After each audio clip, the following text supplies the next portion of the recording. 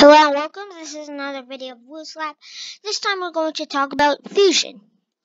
Now, fusion is, let's just say it's just a great way to make energy because, let's say you have 1 gram of deuterium. It's just a simple type of hydrogen, which is stored in very large amounts in the sea. I mean, obvious if you know chemistry. Now, fusion is when 2 atoms, not every single type of atom, only some types of atoms work on this. 2 atoms combine or fuse and to make another type of atom and sometimes a neutron. I think it's always a neutron, and releases a huge amount of energy. Now, why is fusion useful? Now, first of all, if there was no such thing as fusion, we would all die. The sun shoots light and heat by using fusion. And second, it's a great alternative if you want to, have an infinite amount of energy. Like if you have this, you're literally going to be rich if you have a nuclear fusion reactor. So it's also great for solving economical losses. So if you had 1 gram of deuterium, you would basically be rich.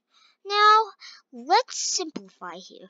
I wrote that the sun's temperature is much lower than the sun, and the gravity confinement is kind of pretty big. But the sun is really 71% hydrogen and helium, which both are used in nuclear fusion. Although helium is harder, it still is working. This would be what would happen. But on Earth, we don't have as much, gravity or amounts of hydrogen. Although we are able to make huge amounts of temperature. Look at this difference. So, we should restart it. Okay, maybe that was way too low confinement. Yeah, it should be more. That doesn't do much, but even with just 2 hydrogen atoms, there should be a large amount of energy coming out. 1 gram of deuterium, boom! You get 8 tons of, you get the same amount of energy that 8 tons of coal can produce, which is massive! It's so big. And you know that, right? Coal, it produces so much less energy than nuclear fusion. It is not clean. It produces tons of greenhouse gases. What about nuclear fission? It doesn't release,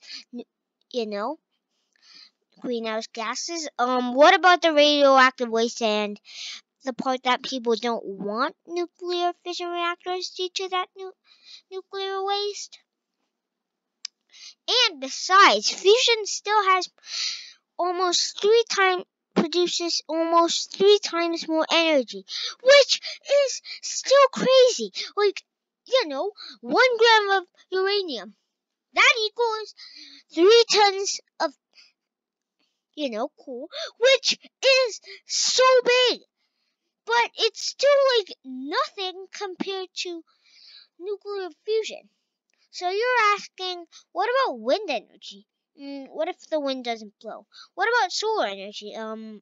Clouds, rain at the night, and waves. What if there is no wave?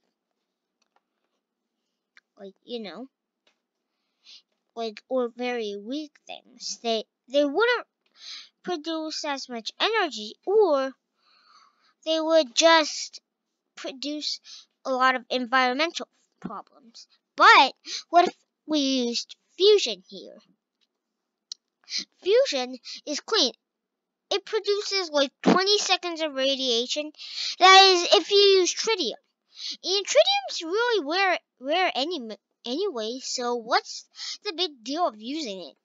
And besides, the radiation is like for 20 seconds, so I mean, even if it leaks into the water, there's no real problem. Like, there's no real big problem. Then why aren't we using nuclear fusion reactors yet? Like, we do have the technology to make one. The problem is, the energy required to do the fusion is more than how much it produces. Which is crazy, but it's still true. Then why don't we just steal the energy from the sun? We would literally have to go to space, which is challenging, first of all, and second of all, it requires a lot of resources, and third of all, like, many people could die and very large amounts of money losses, so it's not going to be easy. Like, so let's try something fun now. That's fun. And where did all those atoms go? Oh. And let's set the sun with only... Let's restart it. Wait, there are a few hydrogen atoms coming out. Okay, let's increase the confinement a tiny little bit. Oh, one fusion. Another fusion. Okay, let's increase the confinement. What's that hydrogen? What is it even doing? What is that helium-3 doing? Like, helium-3 is another type of atom that you can use for nuclear fusion, which is very abundant in the moon, but as I said, why do you even do fusion if it is not really efficient? And it seems like most of these atoms just combined up already. Like, most of them are just wobbling around anywhere. Yes, there are a few, but let's try that again. Okay, that's a lot of nuclear fusion happening. Now, as you can see, the blue guys are protons, the purple guys are neutrons, and the yellow guys are positrons. The size is not to scale because if it wasn't scale, you wouldn't even be able to see the, positron. Like, it's 2,000 times smaller if I remember well. Like, it's literally as small as a quark, which is super small. And you probably know that, don't you?